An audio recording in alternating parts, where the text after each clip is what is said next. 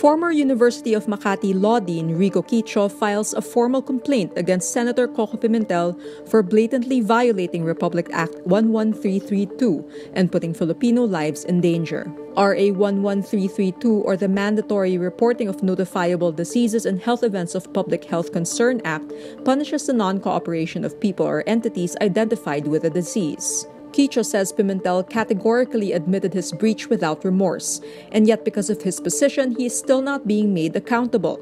Pimentel had flu symptoms on March 14 and was tested on March 20 and was supposed to be under quarantine until March 28. But the senator went to the Makati Medical Center with his then-pregnant wife Kathrina on March 25 and even went to the BGC branch of membership shopping chain SNR on March 16. Pimentel tested positive for the coronavirus March 25.